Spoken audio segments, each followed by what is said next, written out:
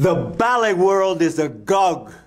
Two famous ballet dancers from the Bolshoi Ballet have defected and gone to dance with the Mikhailovsky Theater, lured away by the Russian magnate Vladimir Kekman. And they're all here. We're going to interview them tonight on the Tony Mendez Show for your pleasure. Your customers, I want you to meet Natalia Osipova, her husband Ivan Vasiliev, although according to Kelly Ryan, he's just a boyfriend, and the Russian magnate Vladimir Kekman. How are you?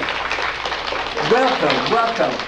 Tell me, Mr. Kekman, how did you ever get these famous dancers who were the principals of the Bolshoi Ballet to leave that company and come dance to your company, which is brand new? You just formed it.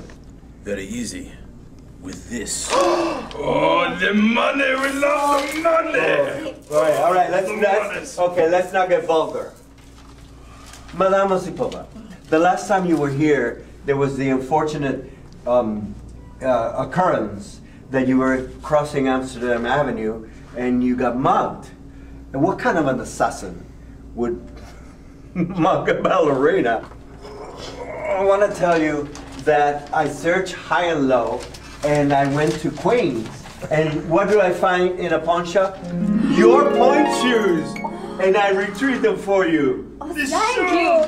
These are the shoes that you danced in front of the Swan Lake! We fell in love with these shoes!